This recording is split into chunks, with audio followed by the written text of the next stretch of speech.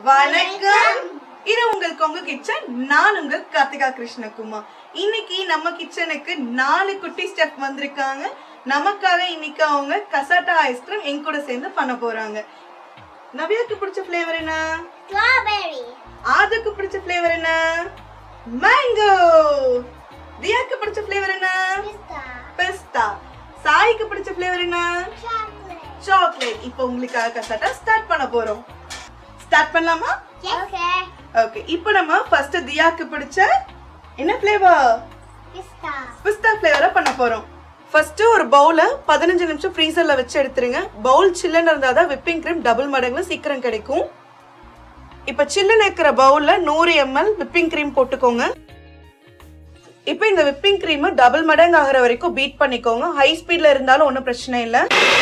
இப்போ இந்த cream double மடங்கு ஆயிடுச்சு. இப்போ இதுல ஒரு 4 டேபிள் ஸ்பூன் அளவுக்கு கண்டென்ஸ் மில்க் போட்டுக்கோங்க. கண்டென்ஸ் மில்க் இல்லாதவங்க ஒரு 5 டேபிள் ஸ்பூன் சர்க்கரையை பொடி பண்ணி போட்டுக்கலாம்.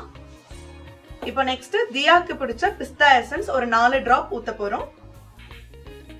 இப்போ 1 டேபிள் ஸ்பூன் அளவுக்கு பொடியா கட் பண்ண பிஸ்தா. இப்போ மறுபடியும் இதை பீட் பண்ணிக்கோங்க ஒரு 10 செகண்ட் போல. நம்ம இப்ப பாத்திரத்துல மாத்தி செட் பண்ணிடலாமா?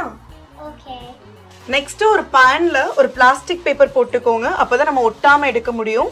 ஒரு பான்ல பிளாஸ்டிக் பேப்பர் போட்டு நம்ம செஞ்சு வச்ச பிஸ்தா ஐஸ்கிரீமை போட்டுக்கோங்க. இப்போ இதை ஒரு 40 நிமிஷம் ஃப்ரீசர்ல வச்சிடுங்க. அப்பதான் செட் ஆகி வரும். அப்புறம் நெக்ஸ்ட் நம்ம அடுத்த ஃபிளேவர் போயிடலாம். நம்மளோட பிஸ்தா ஃபிளேவர் 40 நிமிஷம் வச்சு எடுத்துட்டு வந்தாச்சு. இது கொஞ்சம் செட் ஆயிடுச்சு. இப்போ நெக்ஸ்ட் நம்ம நவ்யாக்கு பிடிச்ச ஸ்ட்ராபெரி ஃபிளேவருக்கு போலாம். ஏ நெக்ஸ்ட் அதே மாதிரி நம்ம சில்லிங் பவுல் எடுத்துக்கிட்டோம். அதுல 100 ml விப்பிங் கிரீம் போட்டுக்கோங்க. இது டபுள் மடங்கு ஆகிற வரைக்கும் பீட் பண்ணிக்கலாம்.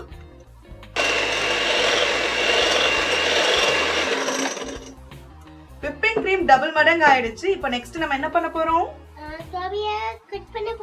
ஸ்ட்ராபெரியை கட் பண்ண போறோம். இப்போ அடுத்தது 100 ml விப்பிங் கிரீமுக்கு 4 பீஸ் ஸ்ட்ராபெரியை கட் பண்ணி மிக்ஸில பேஸ்ட் மாதிரி அரைக்க போறோம்.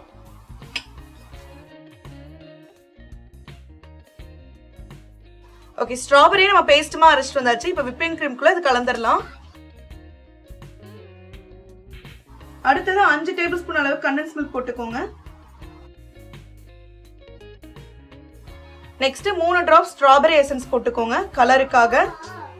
அடுத்தது பொடியா கட் பண்ண ஸ்ட்ராபெரி 1 டேபிள் ஸ்பூன் அளவு போட்டுக்கோங்க. இப்போ நெக்ஸ்ட் இதை மிக்ஸ் பண்ணி விடுங்க. இப்போ இந்த ஸ்ட்ராபெரி மிக்ஸ் பண்ணதை பிஸ்தா செட் பண்ணதுக்கு மேல நம்ம போட்டுக்கலாம்.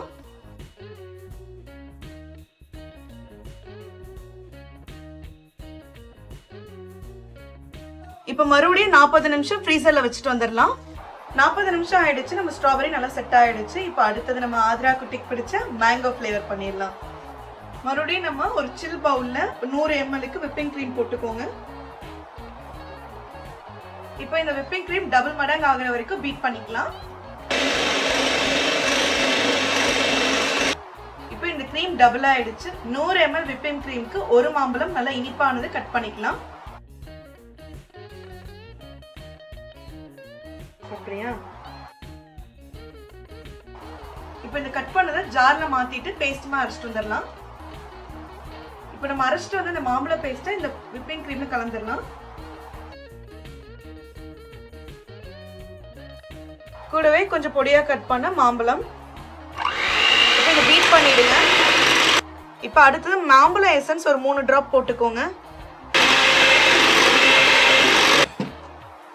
அடுத்தது ஒரு 5 டேபிள் ஸ்பூன் அளவுக்கு கண்டென்ஸ் மில்க் போட்டுக்கோங்க.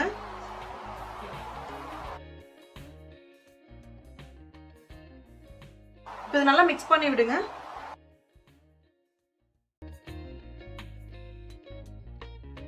இப்போ இதை நம்ம ஸ்ட்ராபெரிக்கு மேல போட்டு செட் பண்ணிடலாம். இந்த கலந்து வச்ச இந்த மேங்கோ ஐஸ்கிரீமை இது மேல போட்டுக்கலாம்.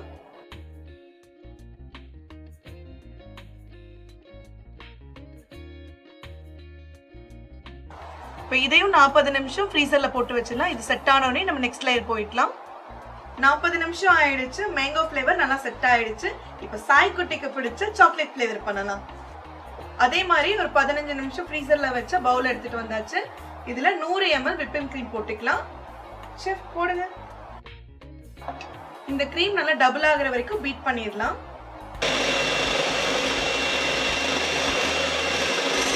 Hi auntie. Hi. Hi Samika. Hi. என்ன ரெண்டு பேரும் பண்ணிட்டு இருக்கீங்க? Chocolate ice cream பண்றேன். ஓகே, நானும் பார்க்கலாமா? இப்போ இந்த க்ரீம் டபுள் மடங்கு ஆயிடுச்சு. இப்போ நெக்ஸ்ட் இதுல 4 டேபிள் ஸ்பூன் அளவுக்கு கொக்கோ பவுடர் போட்டுக்கலாம். இதுலயே 4 டேபிள் ஸ்பூன் அளவுக்கு கண்டென்ஸ் மில்க் போட்டுக்கோங்க. இப்போ இதை நல்லா அடிச்சுக்கலாம். இப்போ இதை நல்லா பீட் பண்ணியாச்சு. இப்போ மேங்கோ லேயருக்கு மேல இந்த சாக்லேட் லேயரை போட்டுக்கலாம்.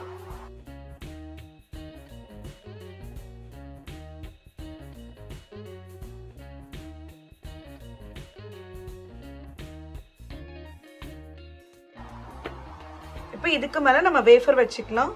ஒரு சிலர் வந்து வெனிலா கேக் வைப்பாங்க. குழந்தைகளுக்காக நான் சாக்லேட் வேஃபர் வைக்கிறேன்.